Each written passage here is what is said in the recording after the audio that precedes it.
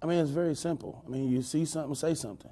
I don't want a young person to walk around, or any person walking around their neighborhood, in fear. More than a week has gone by since police found 13-year-old Angel Diaz's body here near East Hudson Street in Linden. Can you tell us if the body's like wrapped up or is it just kind of laying out there? And he's just laying in the alleyway, but he's like not moving. On Tuesday, the Columbus Police Department is trying a different tactic, taking these flyers door to door alongside trusted community members like We Are Linden's Ralph Carter. You want to go door to door. You want the community to know that we are here.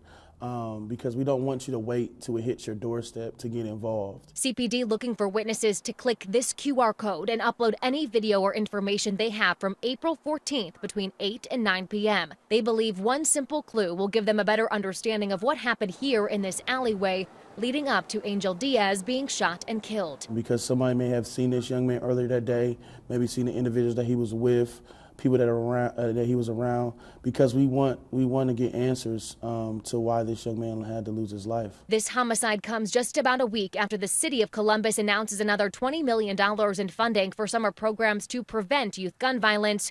There have been 22 homicides so far this year, according to CPD. 6 of those victims, 21 and younger. What is your message for the person who did this to this young boy? Come forth.